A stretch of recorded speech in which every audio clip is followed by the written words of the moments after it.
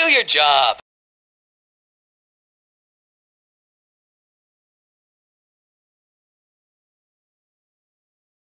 Marcos Villegas for FightHubTV.com, standing here with world-renowned trainer Freddie Roach. Freddie, let's get into the particulars of this fight. Manny Pacquiao, Shane Mosley. When this fight was first proposed, did it interest you at all? What were your first initial thoughts?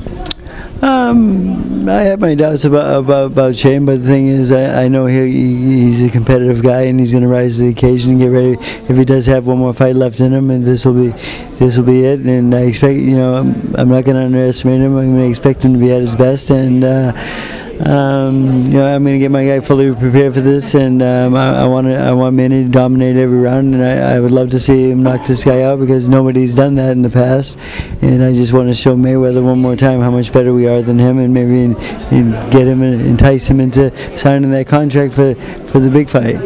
Now this matchup here, it's Manny's going up against a guy that's not as big as his other opponents, still bigger than Manny, but not as big. Speed, there's still a big disparity.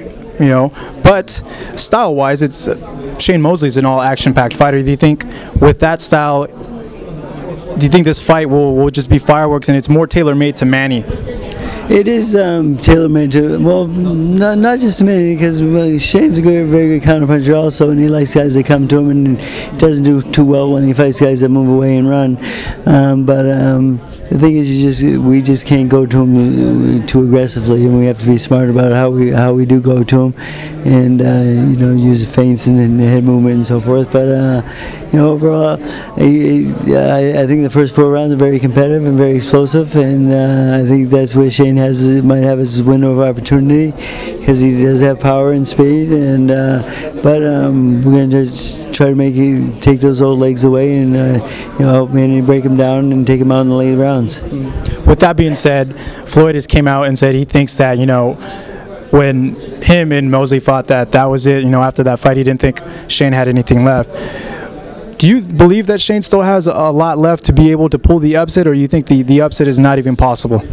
Anything's possible in life. The thing is, he gets up for this fight. He's fighting the best fighter in the world. If he wins over Manny Pacquiao, everything bad goes away. He's going to give his best effort, I'm sure, because Shane's always done that. He will give 100%, and he will come to fight.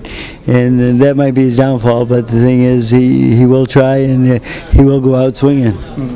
Given the last experience with the last training camp, what are you going to do differently? Because I know that last training camp was a bit hectic for everybody.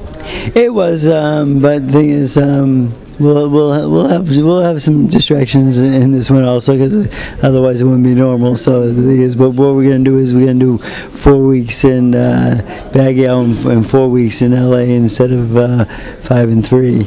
So we'll have more time in LA, because once he's in the wild card, he's completely focused and 100% knows why he's there. And Pacquiao, too many politicians asking to meet with him and the president and so forth. It's really hard to say no to the president when you're in training camp and so forth. So some days that might happen again, and you might take a day off here or there. And I don't mind that so much, though, because he's such a hard worker. Some days I like him taking days off at this point. But we're going to do an extra week in LA this time, so we're not going to be too close to the fight. Do you think Manny will come out of this fight with a knockout over Mosley, or do you think it'll go 12 rounds? I think he'll come out with a knockout in this fight, because I just want to prove that we'll do something nobody else has done, and I just got to urge Manny not to be compassionate at the end of the fight, and not just let these guys go the distance because he's a nice guy.